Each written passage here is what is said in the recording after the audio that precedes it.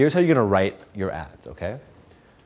So the first thing here is you're going to start with a question, okay? You're going to start your ad by asking a question. That's going to trigger a response, okay? Then you're going to use a sales letter. Here's what I got, here's what it'll do for you, and here's what I want you to do next, okay? Then you're going to have an image that really pops. Less than 20% text on the image, okay? Faces, food, and animals get the most traction on Facebook. That's a study from Facebook. Arrows pointing to things, calls to action, maybe your logo in the corner of every one of your images. Some sort of a theme to your images also works and also helps as well. I have found that audiences work as well. If you're like a coach, a picture of all your students works really well. Picture of you speaking in front of an audience shows social proof. Just some examples of what you can use for images.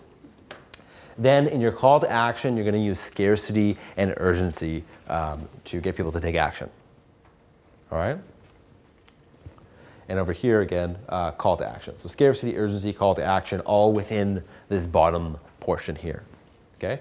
Question at the very top, sales letter formula, here's what I got, here's what it'll do for you, here's what I want you to do next. An image that pops in the newsfeed that people can really see, and then scarcity, urgency, and a call to action.